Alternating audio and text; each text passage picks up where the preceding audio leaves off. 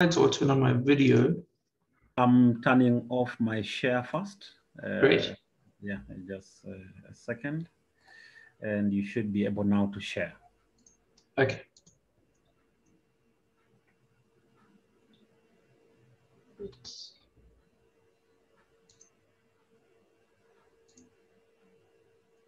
Okay, can you see my screen? Yes, perfect. Great. 1 second. Cool. Okay, great. It's great to be here. And I mean, I have a very soft spot, obviously, for any of these IndabaX events, being one of the founders of the main Indaba. And it's been really exciting to see how the different communities have grown, particularly Uganda. And it's an honor to be able to talk to you all today. Yeah, this is one of the subjects that I'm most passionate about, and I'm excited that I can share this with you as well. So yeah, let's dive into this. Also, if anyone has any questions along the way, please feel free to ask. I might not be able to see it, so in which case, I hope someone can flag that to me while I'm talking. But I'm happy for this to be quite interactive. So yes, I'm Benjamin Rosman, or Benji. I'm a professor at the University of the Witwatersrand. And yeah, reinforcement learning is really what I'm passionate about. And what that's all about is decision making.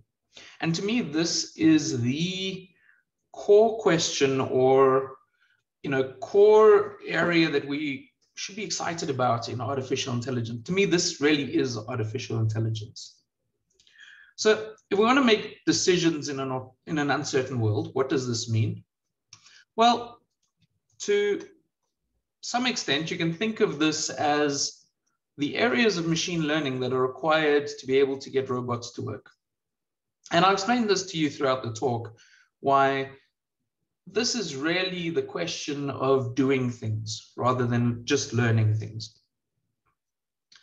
Now, you could think of decision-making in a number of different ways, but I think a lot of machine learning actually at its core is about decision-making, right? So whenever you're doing classification, you're doing some sort of decision-making. You're seeing a new data point and you're deciding, does it belong to one class or another? So given an image, is this a cat or a dog?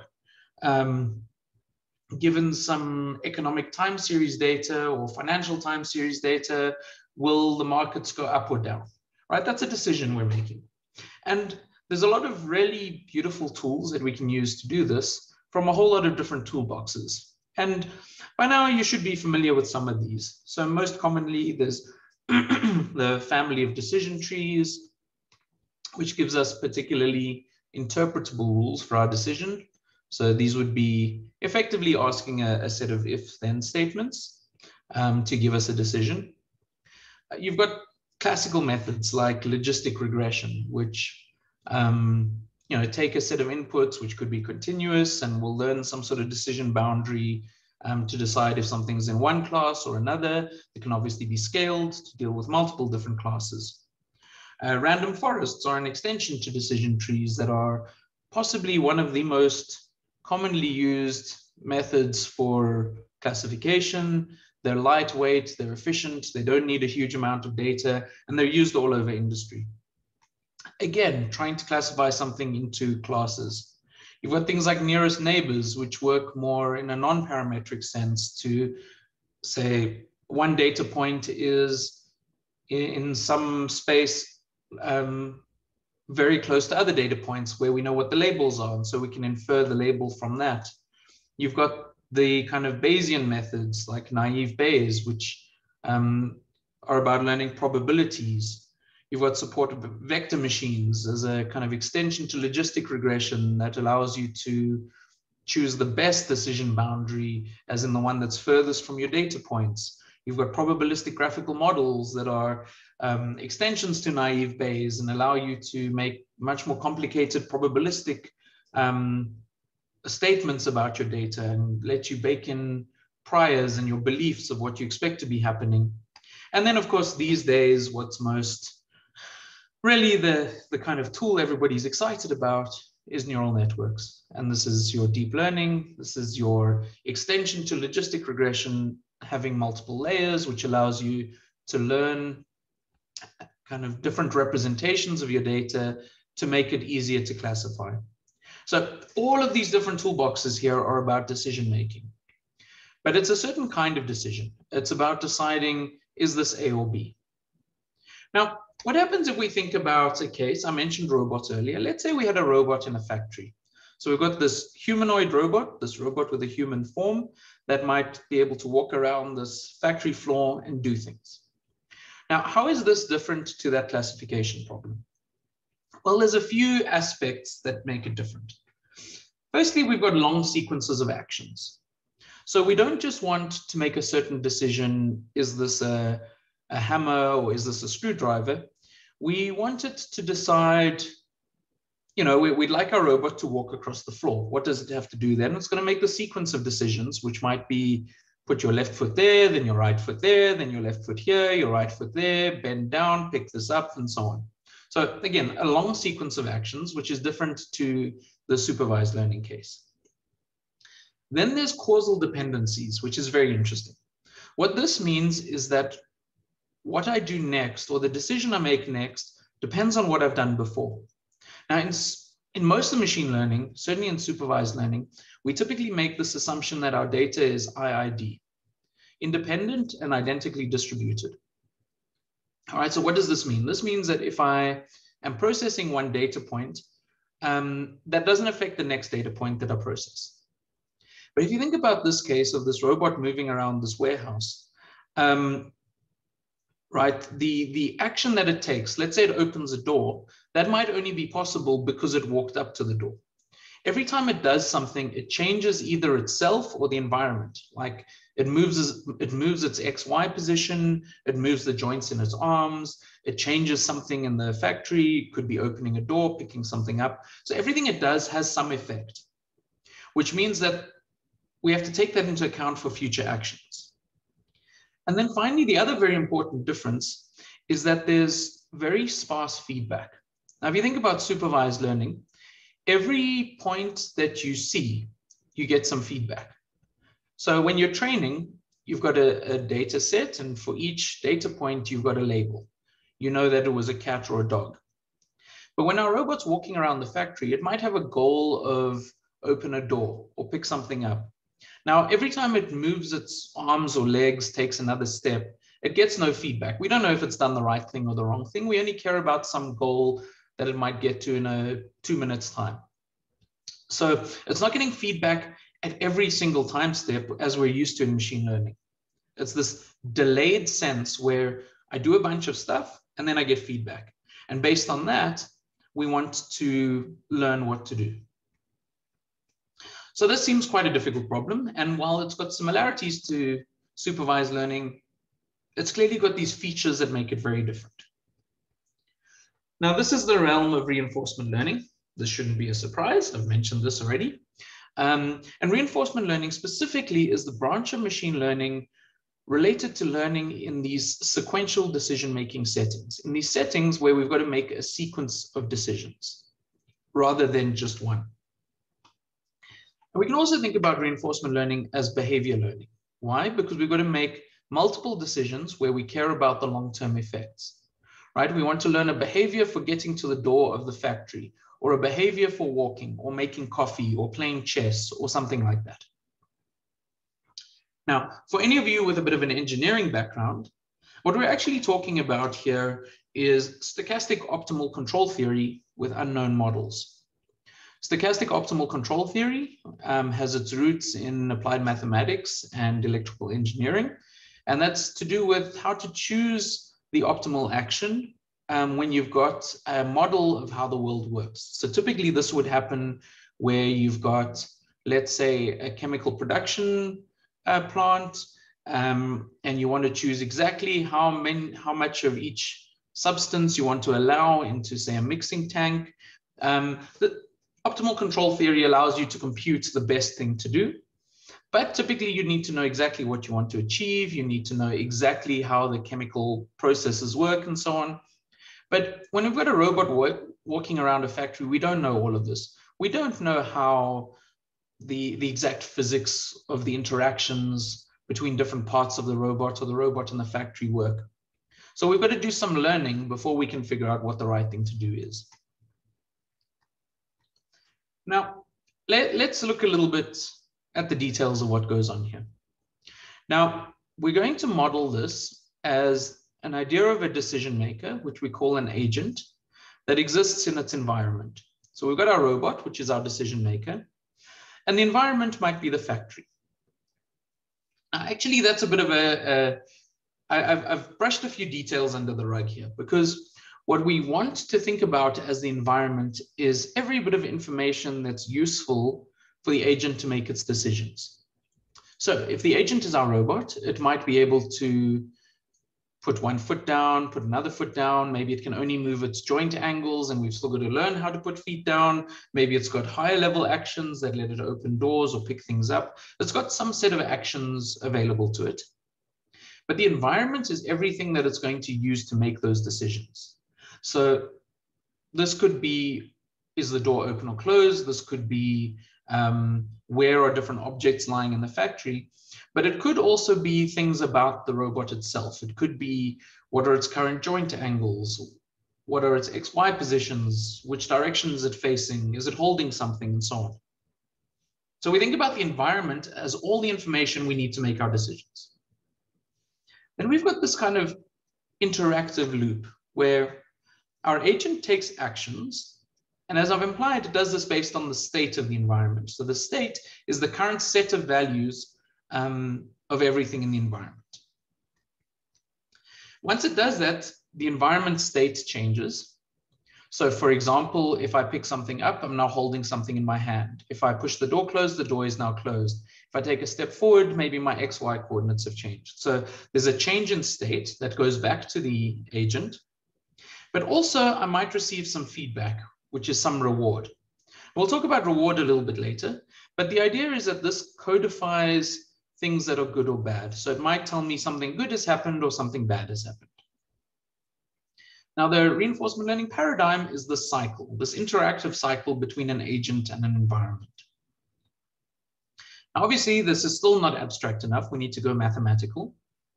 And so the model we typically use to describe this kind of problem is what's called a Markov decision process. Now, this is a mathematical structure that lets us encode everything we care about in the problem. There's a few different ways you can formulate an MDP, as these are called. But the main idea of it is that it's this tuple of a few elements.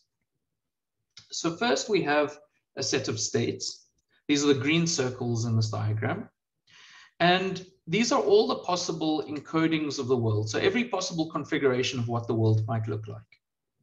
So in this case, the world could be in one of three different states, S0, S1, or 2. Obviously, this is much smaller than you'd be working with in any real problem. But this kind of encapsulates what you care about. You've then got actions, and you could have a whole huge number of actions. They could be continuous, they could be discrete. In this case, what we've got is for each of the three states, there's two actions that can be taken by our decision maker. It can choose A0 or A1.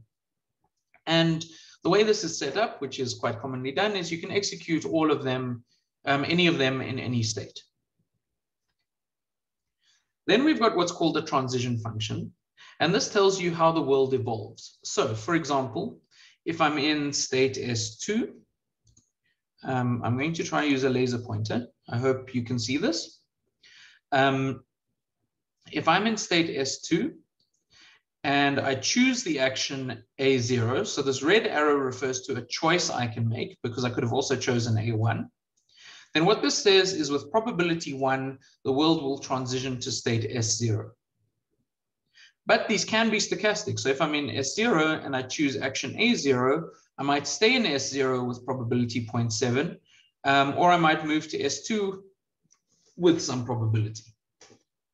So the idea is that this encodes all of the transitions in the world. So if the world looks like something in a current state, and I take a certain action, there's some probability distribution of what's going to happen next. Now, what's important to note here is these are called Markov decision processes. What does this mean? Well, this is a decision process. So as my robot or my agent could exist on this graph forever, potentially, just keep moving around it, choosing actions based on what state it is in. But so that makes it a Markov, that makes it a decision process. What makes it Markov is that these transitions only depend on my current state and never on my history. So if I'm in state S0 and choose A0, the outcomes of this don't depend on where I was previously before S0. They just depend on the fact that I was in S0. That's what makes it Markov. The final core ingredient of an MDP is the reward function. And what this does is this says on some of these transitions, I could get some feedback, some positive or negative feedback. But note that this doesn't have to be everywhere.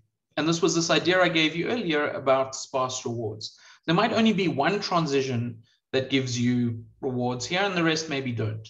And again, the idea is that our agent could live on this graph forever and keep moving around between states and so on. And it's going to accumulate positive and negative rewards as it does that. So that's the model. That's how we're going to describe the setup that the agent lives in mathematically and how it makes its and the effects of its decisions. Okay, so now we know what the world looks like. What about what the agent's actually going to do? Now, these are what we call a policy. So a policy, which we usually denote by pi, and you could also think of as a behavior or a strategy, is any mapping from states to actions. So one policy could be, in that previous figure, could be always choose action A0. That's a policy. Another policy could be, if you're in S0, choose action A0 with probability 0.2. If you're in S1, choose action A0 with probability 1, and so on. So it's any mapping from states to actions. And that tells you, how is your agent going to behave in this situation? If we give it this problem, how will it behave? And as I say, these can be deterministic or stochastic. But what we really want to learn is the optimal policy. And what is the optimal policy? It's the policy that gives us the maximal rewards as we're moving in this MDP. So in a way, this is the whole goal of reinforcement learning, is given some MDP, which describes some complicated scenario, can we learn the optimal policy that lets us accumulate the maximal rewards? Let's look at an example. So let's say we've got this little cleaning robot over here that exists in this world of 12 cells. And the way this is going to work is, this is the state space. So everything we need to know about the world can be described by which of these cells is the robot sitting in. It's got actions that will move it one cell north, south, east, or west. So those are the 4 actions it can choose. I'm going to encode this cell, just to make it interesting, as an obstacle, so it can't move here. And then we can, so we've defined the states, we've defined the actions. The transitions are clear. If I'm here and I move up, if I choose the up action, I'll move to this cell. But if I choose the left action from here, nothing will happen. And finally, the reward function, which tells us what we want to do, might be, if I find this dirt over here, I get a reward of 1. Maybe I could fall into this hole and get a reward of -1. And maybe I'm going to get a tiny little negative reward for every move that I make. And that's just to try and get it to solve the task efficiently and not waste time. Now, this is going to be the task here is to maximize reward. So based on this reward description, what I want to do is find the dirt, not fall into the hole, and use as few moves as possible, because that's how I get the maximum reward. And we're also going to think of this as an episodic task, which means the robot's going to get multiple tries at solving the task. Now, if we needed to get the optimal policy, we'd expect this to look something like that, which would be, these arrows tell you what the optimal action could be in any state. So this is what the goal of our process would be to try and learn a function that looks like this to solve the task. This is solving the task, actually. Now, if we want to get to the optimal policy, what we need to do is be able to evaluate different trajectories. So we need to be able to say, if I've got two candidates, which is the best one? Now, this is quite straightforward because we can just look at the total rewards accumulated along the trajectory. What does this mean when we say, so I've got here discounted accumulated rewards. So the accumulated rewards is just the sum of all the rewards you get along the trajectory. And the discounting is a notion we don't always use, but it kind of says that an immediate reward might be worth more to me than a future reward. So if I've got two different trajectories, which could have come from two different policies, I can evaluate them. I can say, okay, one of these trajectories got me a reward of 42 and another one of -18 and another one of 37.6 by accumulating the rewards along the trajectory. And I can use that to choose which is the best one, right? That's a nice intuitive idea here. Okay, so if I've got that, what can I do with it? Well, first, let's just stop and talk a little bit more about rewards. Okay, this is clearly a key element of our problem because it's the thing that we're trying to maximize.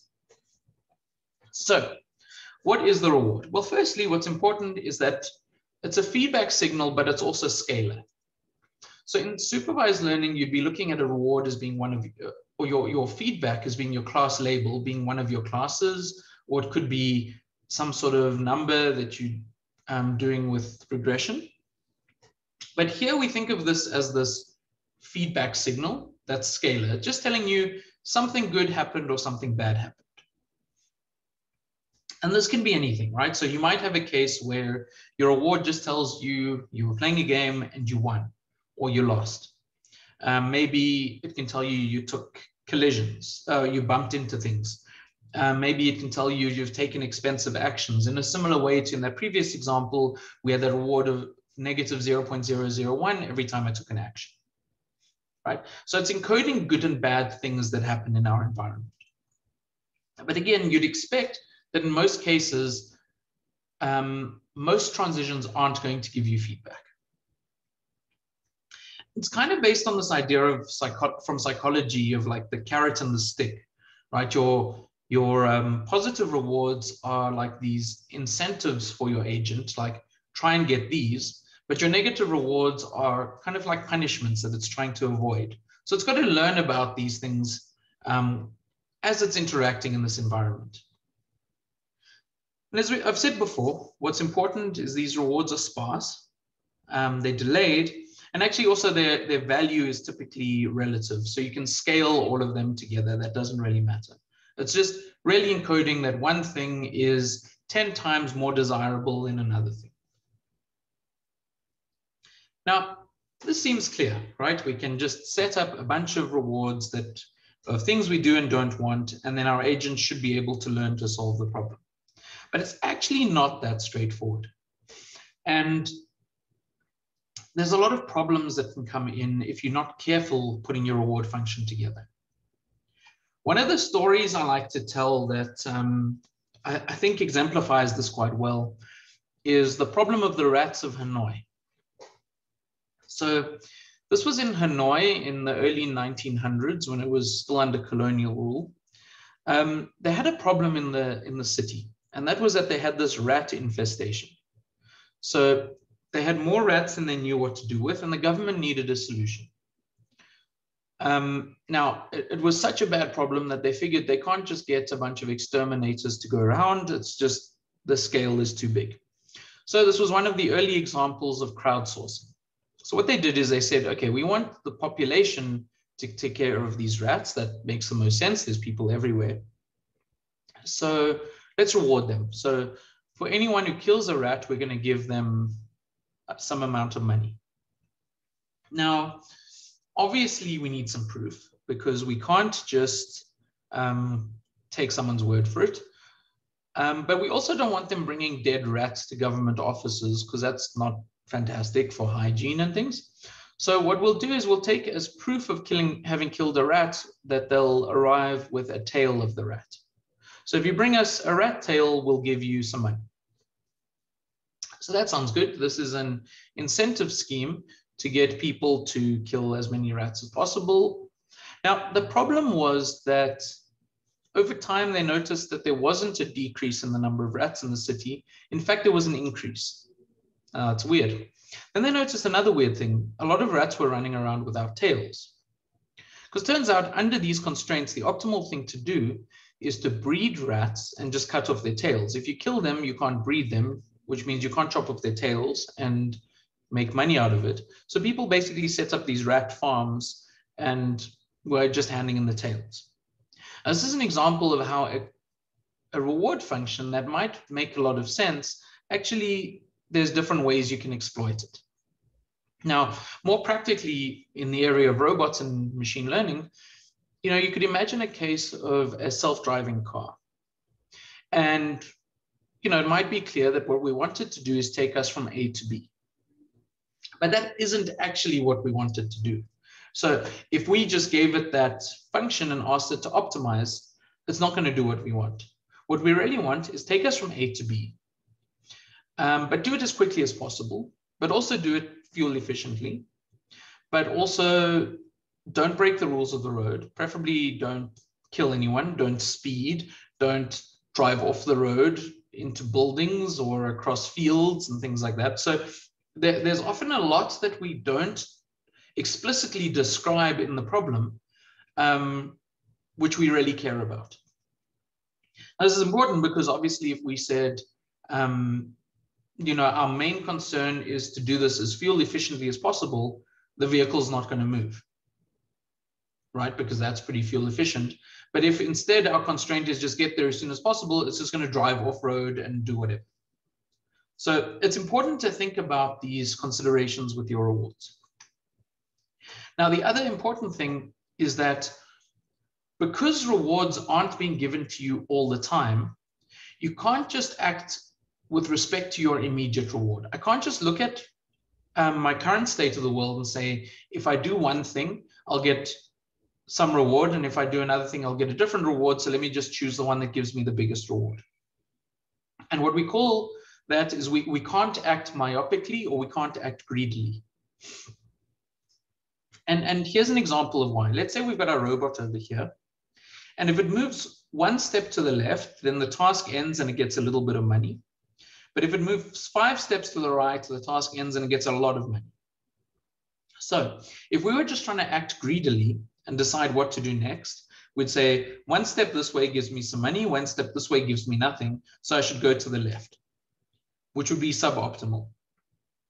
Now, this is actually difficult to deal with even for people, right? We tend to not act optimally over the long term, which is interesting. Our brains don't really work like that.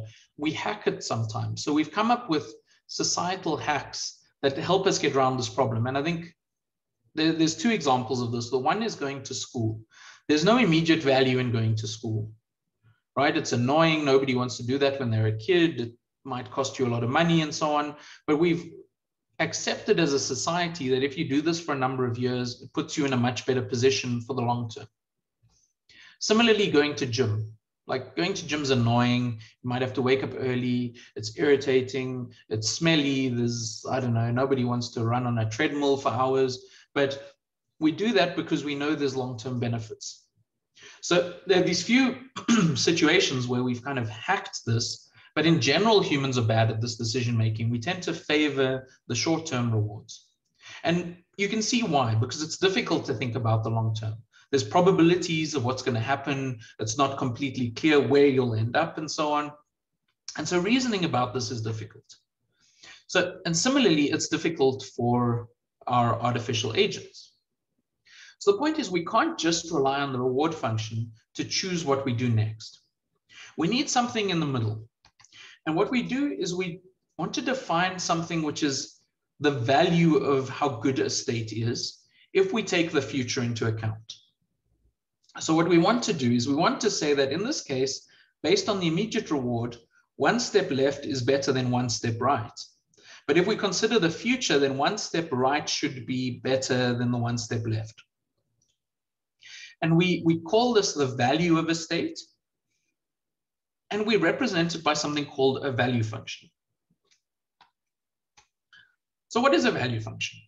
Well, we talk about the value of a state under a policy. So it's important to know what this policy is, because that tells you what's going to happen in the future. And the question a value function really asks is, how good is our state under the policy of what's going to happen in the future? So this is an encoding of the expected reward, how much reward I expect to receive if I start in the state S, and then I follow the policy pi all the way into the future. Like, how much reward do I expect to get? So let's look at an example. So maybe we've got this world over here where we've got this agent, which is this green circle, trying to get to this yellow star.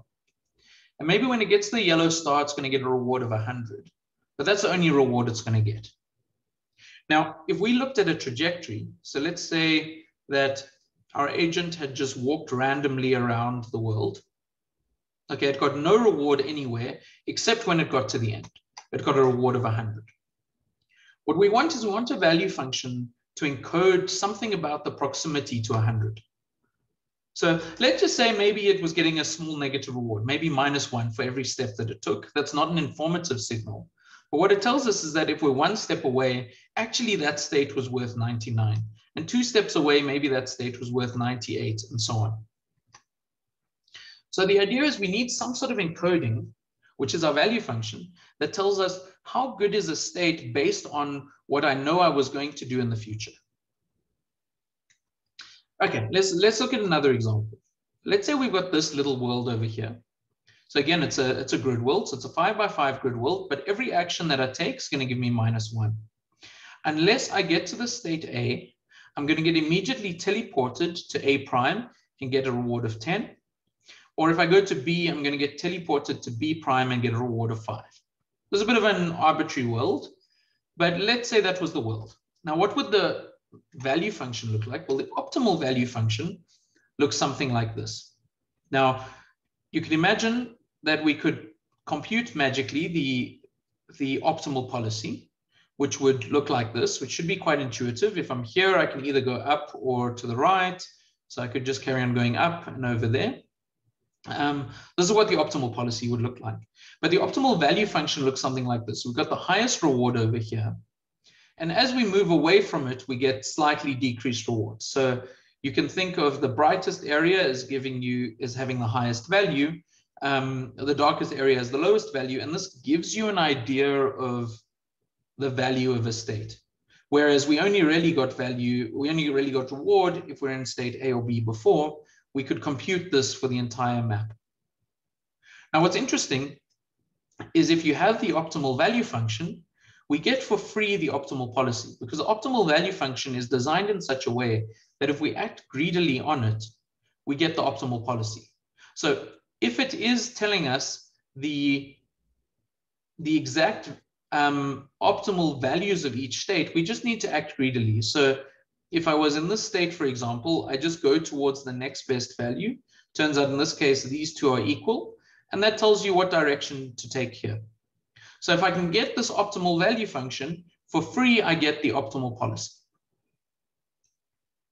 Now, if you knew how the transitions work and what the reward was, so if we had this agent that had to solve this problem, and it knew exactly how the transitions worked, and it knew exactly where it got the rewards, then I can compute the optimal policy or the optimal value function, right? How do you do that?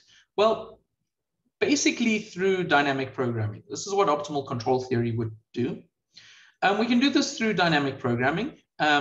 We can just compute the value. So we can iterate backwards, right? So the value of this state depends on the value of all its neighboring states. And we can compute this as a nice recursive function. Because we know what states are nearby, we know what rewards it would receive, we can just compute this offline. We don't have to do any learning.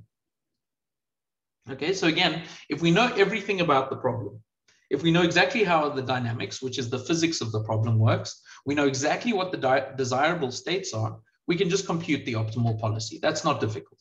Again, that's just dynamic programming. However, generally in reinforcement learning, we make this assumption that our transition and reward functions aren't known. Now, why would we do this? If we've got a robot walking around a factory, the physics of how it moves are going to be incredibly complicated. And it's unlikely we'd have a nice expression for that. And particularly for things like what happens if it bumps into objects? Where are the objects? How are they working? What happens if it's interacting with a human? We can't have the physics models of all of this.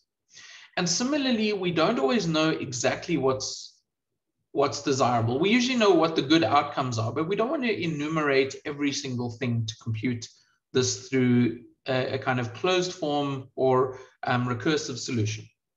So typically when we do reinforcement learning, we assume that these models aren't known. And that's kind of the basis for what we're doing. And this is why we need to learn.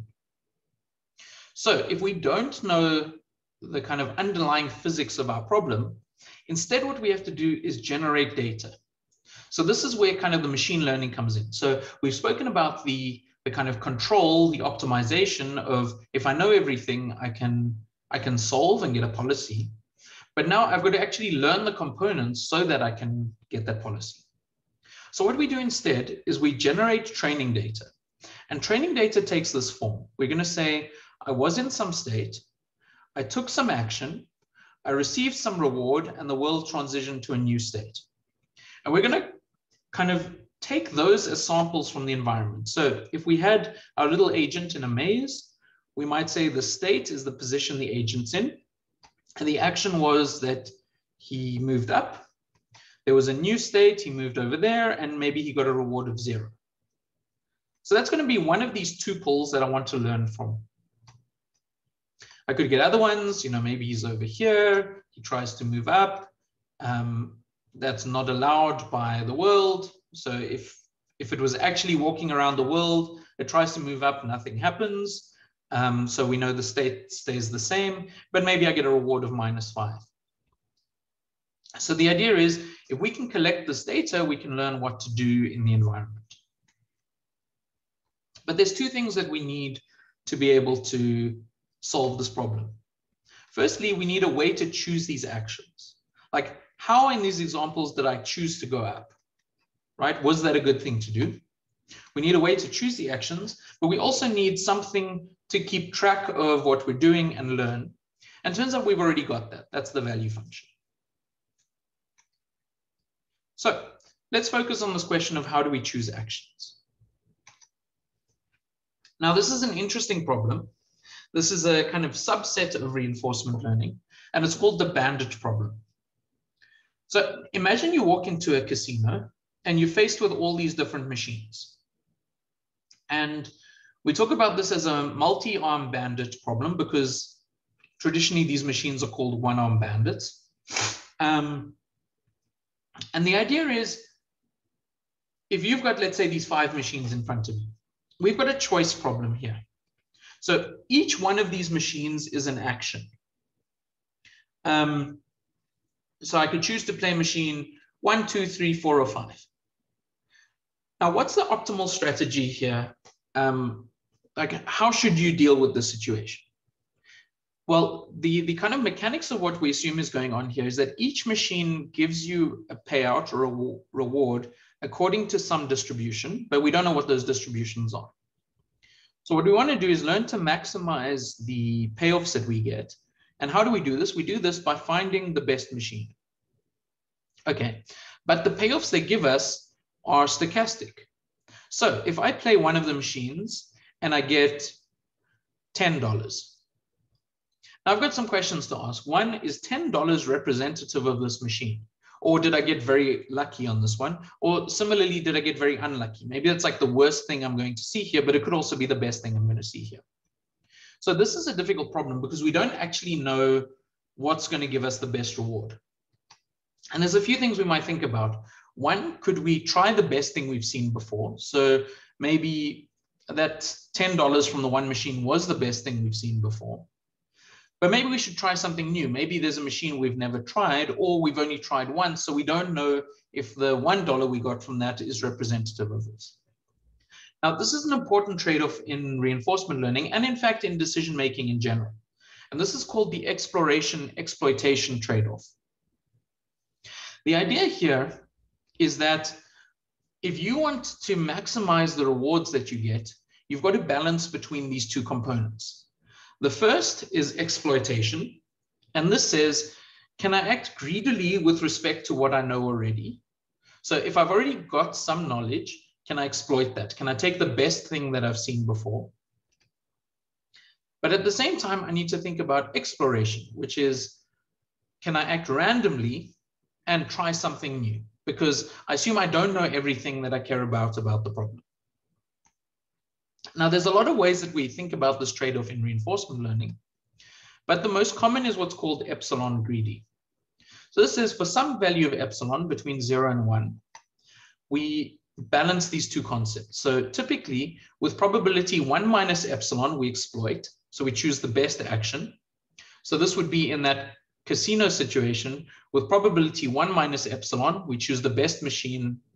Every time we want to play a machine, we choose the best one we've ever seen before. But with probability epsilon, we choose one randomly we choose an action at random. And the idea here is that if we're going to be in the situation multiple times, we're going to play a machine 10 times or 100 times, some percentage of the time determined by epsilon, we're going to explore, choose one at random, and that gives us more information so that when we exploit, we've got better information to choose from.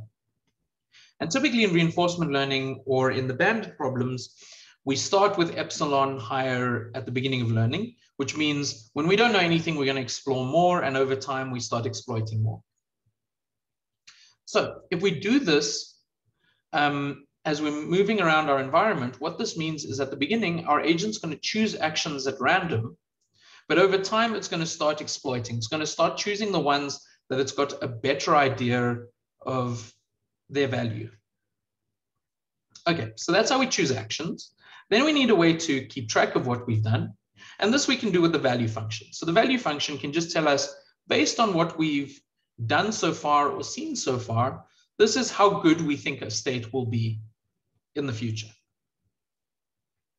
And turns out these are the two components we need to actually start solving these problems.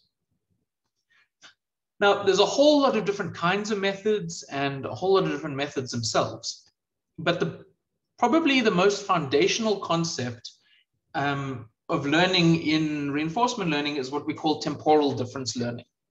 And I'll go through conceptually what that means here, but more algorithms in RL are based on this concept than anything else. And in fact, there's even been evidence that the brain does some learning in this kind of way, which is really interesting. I think it's a fascinating area of research to look at these comparisons to human decision-making. So the basic idea of TD, or temporal difference learning, is to follow this kind of loop.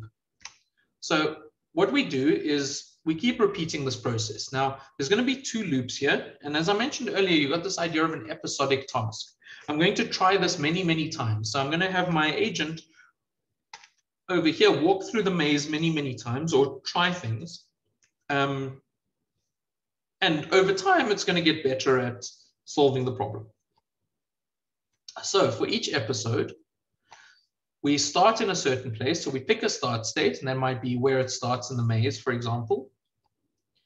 And we've got a current estimate of the value. Right at the beginning, this might just be initialized to 0, for example, but it's got a current estimate of value.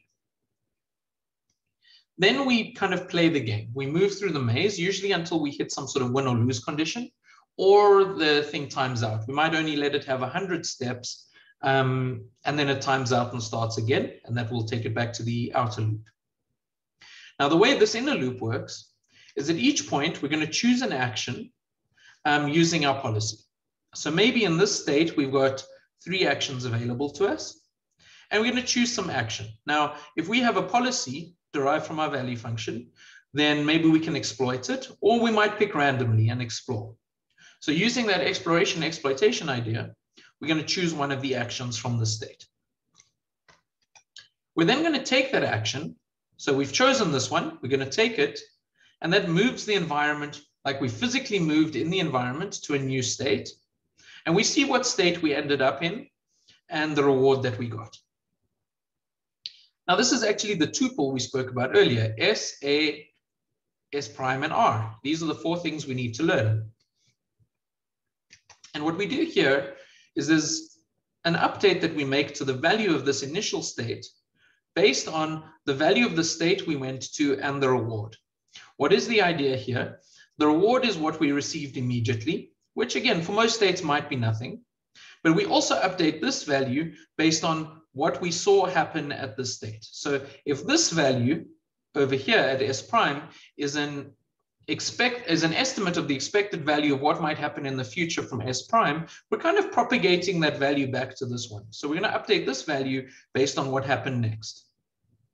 And that's the basic idea of learning here. And then, of course, now our agent has moved to S prime, and we repeat the process from S prime. This is fundamentally how learning and reinforcement learning works at the most basic level.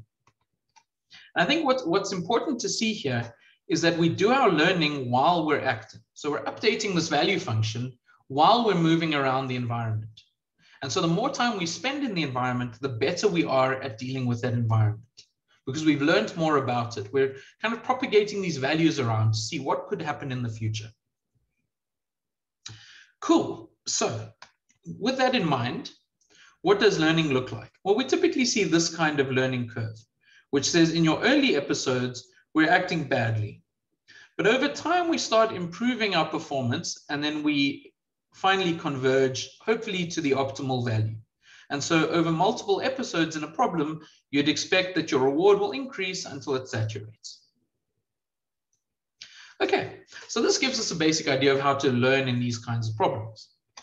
But now, for any problem we really care about in general, the world is continuous, right? So I can't just keep this value for every state if I'm working based on a camera that's maybe fitted to the front of my car, because every state may be a combination of these pixels. So there's a couple of problems there. One, I'm unlikely to see every state, and I'm also unlikely to see every state more than once. So I can't just keep updating the same, like have a value for every state, because it's going to be a huge space. Like all possible pixel combinations is just ridiculous. It's exponential.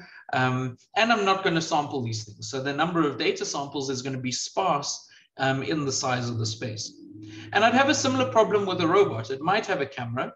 So I'd have the same problem here, but it could also have continuous joints in its arms. So this might give us like a 10 or 14 dimensional continuous space. Again, I'm unlikely to see all of those. So what do I do in this case when I can't just have a value associated with each discrete state because they're continuous or there's an exponential number of them? So instead what we do is we bring in this idea of function approximation. So instead of trying to learn the best action for every state, what we can use is other ideas from machine learning. And most commonly these days is we use a neural network. And our neural network is used to learn a representation of this value function. So we're not explicitly storing a value for every state. Instead, we've got a neural network that lets us map from states to our value function, to our values or even our actions. There's different setups for this. So I could have a complicated neural network, and that basically approximates the value function based on the samples I've received. And the super cool thing here is that I can bring all of supervised learning now into reinforcement learning. And specifically, I can bring all of deep learning. You know, there's a zillion things that happen in deep learning every day. And I can just bring the latest developments in that field to improve my reinforcement learning. That's awesome. So the whole deep learning craze has been going on for the last decade and a half or so. But actually, this has a much longer history. So this idea of using this function approximation, particularly through neural networks in reinforcement learning, goes back a long way. And most famously, there was this really nice example from Jerry Tesoro in the early 90s called TD Gammon. So he used this idea of the temporal difference learning combined with a very simple neural network to learn to play this game, which is backgammon. This is a game that has been played by humans for ages. And the question was, can you use reinforcement learning to learn to play this game? And the answer was yes. So this learned from about 1.5 million games. There was a simple neural network, because the problem was that the number of board configurations is huge. It's like 10 to the 20. And so you could never enumerate all of those. But with a simple reward function of just getting 1 for a win and -1 for a loss, this could learn over 1.5 million games to play at the level of best humans. And in fact, people still use strategies that came out of this algorithm in their own play. But that was old. So now there's been a lot of progress in this direction. And often in reinforcement learning, we look at playing games. And the reason for this is we need this kind of simulation environment. We need to be able to choose actions, maybe play 1 million games to gather the data to learn from. Now, there's areas in reinforcement learning that try and get around this problem, but it's still one of the challenges of the field. So we typically use things where we've got simulators, we use robots, we use games, because we can play this number of games. So more recently, people have been trying to play more sophisticated games. And famously, the big technique that led to breakthroughs in this area came out of DeepMind in about between 2013 and 15. And this was this idea of a deep Q network, which is fundamentally just a slightly more sophisticated version of the exact same thing. We're basically doing TD learning, but combining it with like a fancy neural network. It's not even that fancy, it's just a convolutional neural network. And the idea was just to learn the values of different states and actions. But this had a really big, important impact on the field. And the field grew from a very small niche field. There weren't that many of us working in RL to a huge thing everyone's excited about. And I want to just show you a demo of how this works on a very simple game called Breakout. So this came out of DeepMind. This was demonstrating how this worked. And the idea here is we're going to basically do what we've been talking about. So we've got an agent. It doesn't understand anything about the game. All it knows is it can move the paddle. So it can move left or right, and it's going to see what happens on the screen. It's just getting feedback from the screen. So the point of this game is to try and delete all those blocks at the top. You get points for that, and bounce it with the paddle at the bottom. And you can see at the beginning of learning, this is just moving randomly. It's doing terribly. This is where it's exploring. It's trying to learn more about the environment. But over time, as it collects more and more data, it gets better. So it says here, this is after 2 hours of training. Admittedly, this is on like Google level compute, so it normally takes longer. But you can see here, it's actually learned the policy to play the game, right? It can move the paddle in the right way to bounce the ball to actually play the game like a human. Now, that's super cool. But what's even more interesting is if you just leave it for training for longer, it gets even better at optimizing the reward function. So you can see here, it learns these kind of tricks that make the game easier. But it's clear that it's actually learned the dynamics of the game. It's learned how the point system works.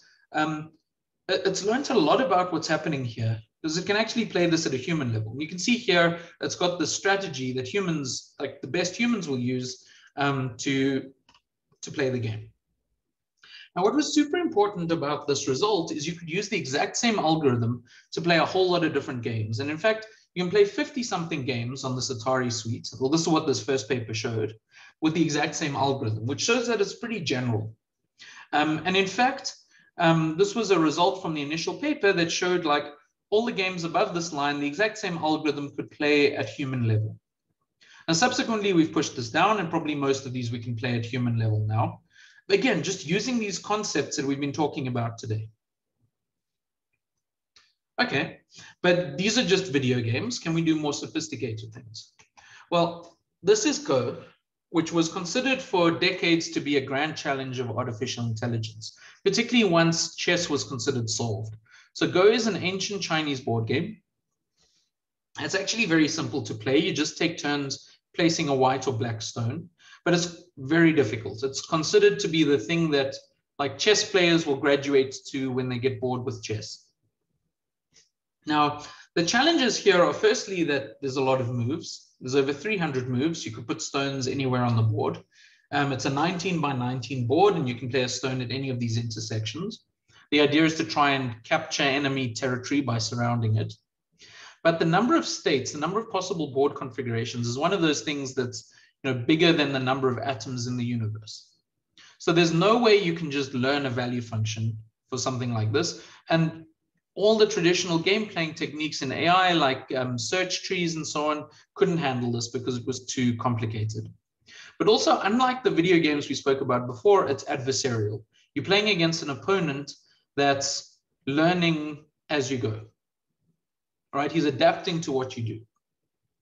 Now, this was considered to be the grand challenge of artificial intelligence, but as is quite commonly known now, in about 2016, a version of the same kind of algorithm beat one of the grandmasters, one of the best players that's ever played this game. And he's apparently subsequently retired from the game. There's a very nice documentary about this that I recommend watching, about the algorithm and its development. But this was a big breakthrough. The idea that you can use the same kind of techniques, you can do this kind of reinforcement learning combined with convolutional networks, looking at the board, doing some simulations and so on, to actually play against an expert. Now, what was interesting here is this was trained by watching millions of games that humans had played online. There was a lot of specialist knowledge they built into it. But actually, in later versions out of DeepMind, the same team, they built versions that didn't require any human knowledge and could learn by themselves. So just playing against itself for millions and millions of games, it could learn to play this game to beat pretty much any player and even earlier versions of the same algorithm, which is really interesting. What was also interesting is, again, because of the way they coded the reward function, the idea was that it got rewarded for a win and a negative reward for a loss. It actually ended up coming up with different strategies. And the reason is that people are very bad at evaluating their probability of winning. And so what they use as a proxy is the amount of territory of their opponent that they've captured on the board. But actually, that's not right. So a human tries to think of, like, I've got a higher probability of winning if I could win by a bigger margin. But your algorithm isn't trying to do that. It's not trying to win by a big margin. It would rather win by 1 point, but have a higher probability of doing that. And so its strategies are slightly different. And people have actually learned from the strategies that have come out of this.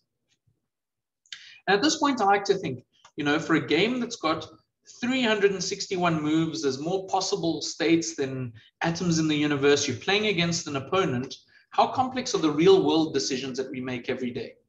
When we're deciding everything from what restaurant do we want to eat at, or what do we want to make for lunch, to which route should we take to go to university or go to work, to even some of our career choices, how complex are those compared to these kinds of games? Just a thing to think about. We can't simulate all of that, but it's similar kind of ideas. So having tackled the game of Go, then the challenge moved to more complicated things. So this is StarCraft. It's a game from Blizzard Entertainment. And this is what's called a real-time strategy game. You play in this fantasy world or science fiction world. You play as one of a number of alien races against a number of opponents. And you've got a few things you have to do here. You've got to build a base, which involves building units that can do construction. You've got to mine resources. You've got to build defenses. You've got to build armies. You've got to explore the world and then attack your opponents' bases and so on. Now, this is still an open problem, but already versions of the same algorithms can beat professional players at this game. There's obviously caveats. They can't do it in kind of the general setting, but this is the kind of problem that a lot of people are working on now. And the idea is here, you've got these continuous actions, these hugely high dimensional action spaces. You've got to manage resources and your economy and your military and so on. You've got your inputs, or the pixels from your screen. And from that, your agent has to learn to play in these complicated settings. So if we look at kind of the history of the complexity of these kinds of games, we've gone from some of the Atari games, where you had near perfect information. There were single player games, small action spaces, small numbers of moves, through to Go, which then became multiplayer, bigger number of actions, slightly longer games, to these StarCraft type problems that are multiplayer. There's ridiculously high numbers of actions. The states are uncountable. The games are considerably longer. And this is the progress of how these algorithms are progressing. But also you can use the same kinds of things in robotics. So for example, I just want to show you what you can do with some of these techniques. Now, in robotics, this is harder. You can't play millions and millions of games, but you can use the same ideas combined with neural networks as shown here. There's convolutions, there's fully connected layers. You can take things like the joint angles of the robot arm, what it's seeing in the camera, and you can use the same techniques to solve a whole lot of different problems, which I'll show you here. So the idea is what we can do is learn by trial and error some of the basic principles of robot motion. Now, this is really interesting because, again, we can do this now in a way that interacts with the physical world.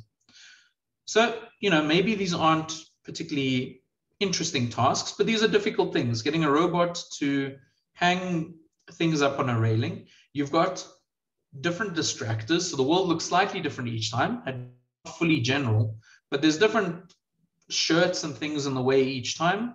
Right? These are quite complex tasks. There's a lot of precision required, and this has all been learned from trial and error learning.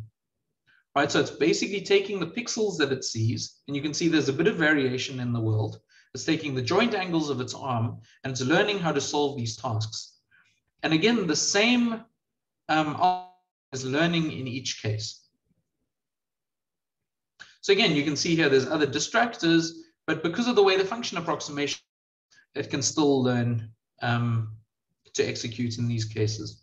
And you can see here that the tasks are pretty varied in the way that they work. This is a very different kind of task to hanging a hanger on a hook. Right, and so with robots, we went from an era of kind of trying to fully code things. Now, with a very sophisticated robot like this, with a very complicated environment around it, it can learn to solve the tasks we care about. This is still expensive. This still takes a lot of time and a lot of training samples, which is where a lot of the research is at the moment, trying to reduce the complexity of this kind of learning. But these are really encouraging results. So this is where a lot of the current research in robotics is headed. Okay, so now I've spoken a lot about these techniques, how they work, how we use them in video games, how we use them in robotics, but are these ideas actually used in practice anyway? And to me, this is another very interesting area of current research, is to try and take these techniques that are typically built in these settings that require you to collect millions of samples to learn and actually apply them to real world problems. So first off, there's quite a few places that they've been used already, and I'll go through some of them here. So one idea is in controlling traffic lights. And this is done a fair bit. So you want to synchronize different traffic lights in a city based on traffic, based on time of day, and so on. And people have used reinforcement learning to do this. Right? You can learn these kind of optimal coordination problems between multiple traffic lights.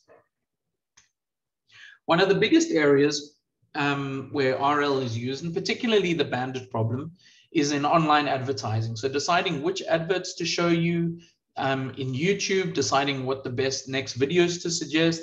This is done in a bandit style way. So for a certain user, can you kind of handle this trade-off between exploration and exploitation to decide what to show them next? So these algorithms are used a lot in this kind of context. Famously, Google have used reinforcement learning to control the cooling in the data centers. So as you can imagine, Google have these huge data centers all over the place. And because they have to keep all their servers cold, this is hugely expensive to run. And so using reinforcement learning, they've been able to learn better cooling schedules that have saved their costs on this dramatically. And I think this is an important application of how things like power management can be controlled with reinforcement learning.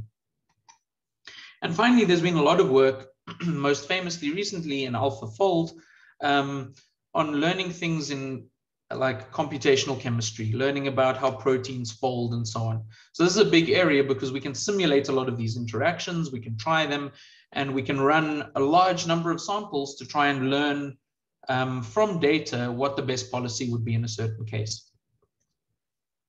But moving forward, there's a lot of areas people are looking at the moment. So one of them is manufacturing. Obviously, we looked at the robotics case, but traditionally, if you had a big robot factory, you had to, and you wanted to change the the product. So let's say you were producing cars, you wanted to change the cars you were producing. You typically have to take your factory offline for quite a long period of time while the engineers go and reconfigure everything and program exactly the coordinates your robot should be moving to. With reinforcement learning, you can learn these things. And more interestingly, you can even learn to operate alongside humans. You can learn, if a human's doing this, I should do this. You can adapt your policies as the people change, as they get tired and so on. So this is giving us this new era of flexible manufacturing, which isn't so much your large scale setting of a huge factory with huge robots. You can now look more at having a small workspace. Maybe there's a human working alongside a robot, very much the Iron Man type situation where your robot's learning from the human, they're collaborating and so on. And these are the kinds of learning techniques you want to use in those situations. I mentioned autonomous driving earlier. Reinforcement learning is being used a lot in this context. Again, you've got a lot of rich data. You've got the vision from your camera. You might have laser sensors. You might be paying attention to the driver and if they're paying attention. And from all this information, you're trying to learn behaviors. And this might be a whole behavior to drive you somewhere, or it could be smaller behaviors like lane changing behaviors and so on. But reinforcement learning is one of the big techniques used in this area. Logistics is another area. You want to optimize how to move your products around between different countries. You might have different options of trucks and planes and boats. There might be different costs associated with different forms of transport. And maybe, your traditional way of doing this would be to kind of hand code this or solve it given a set of known costs and known transit times. But these will vary all the time, conditions change. And if you want this to keep changing, reinforcement learning is the right way to do it. So you can think about, can I keep on the fly updating my policies for how best to move products around? You can learn from a number of different samples. You could have simulations, but also every time you deliver a parcel or something, that gives you more data. And so you can keep updating the way you're doing this. So this is another prime area that people are applying reinforcement learning. Obviously, finance is a big place, particularly now because there's a lot of financial simulators. So choosing when to buy and sell and so on, exact same kind of problem. You've got a whole lot of state information, which could be, your costs of all your cryptocurrencies. You might be looking at including in your state information, sentiment analysis from Twitter, and trying to make decisions of when do I buy and sell, how much do I buy and sell, how long do I hold things for, and so on. It's the same kind of problem that people are looking at. Interestingly, it's hard to find research on this, particularly because when people have successes, they tend to not publish it. One of the things I'm most excited about is healthcare. So we often use supervised learning to look at certain healthcare problems, like can you look at a chest x-ray and tell what's wrong with the patient?